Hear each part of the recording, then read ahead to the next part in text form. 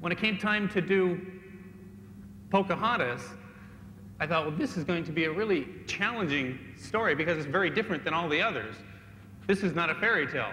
There was a real girl who's buried in England named Pocahontas. And you take it seriously that what you're going to draw becomes it becomes the established version of that character for generations to come. I mean, when you think of the Beast, you think of Disney's Beast. You don't think of all the other versions that might have looked like a bear or something else. Or when you think of the Little Mermaid, you think of Disney's Little Mermaid. So the first thing I did is I thought, well, gee, I wonder if somebody has done a drawing of Pocahontas already. And sure enough, somebody had, and here it is. See, obviously Pocahontas is a very attractive-looking woman here. All we had to do was just go ahead and paint the cell now. She can say, oh, hello, John Smith, I love you. Oh, we're already set to go. So what I'd like to do now is just show you a drawing. When I did Ariel,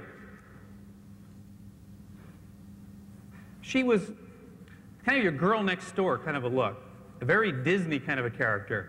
The turned-up nose. Actually, I designed her based on my wife. Has very much this kind of a look, without the fins.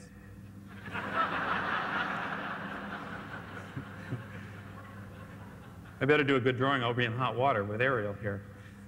Now, Ariel's eyes were big and expressive. Big, super hair. I don't know why I get all these characters with long hair, the Beast and Pocahontas and Ariel, and I don't have much at all. I'm jealous while I'm animating. So here you can see Ariel in very rough, kind of a quick sketch. Now, Pocahontas, as an ethnic person, somebody whose design should be very different than the Caucasian kind of a look. Just about in every area of design, she's the opposite of Ariel. Instead of a very high forehead like Ariel, Pocahontas has a lower forehead, more of an Asian kind of a look. Instead of these big eyes, her eyes are very narrow. They're straighter, slightly angled. Where Ariel's chin comes in here, cheek comes in, Pocahontas's goes out. Where Ariel's eyebrows are very arched, Pocahontas's are more flat. Where Ariel's nose curves up, Pocahontas's is straight and actually curves in a little bit. Where Ariel's mouth curves up, Pocahontas's goes the opposite direction. Maybe with a little curve at the end just to take some of the, so she's not too fierce. But this girl is a very proud, strong Indian, a princess.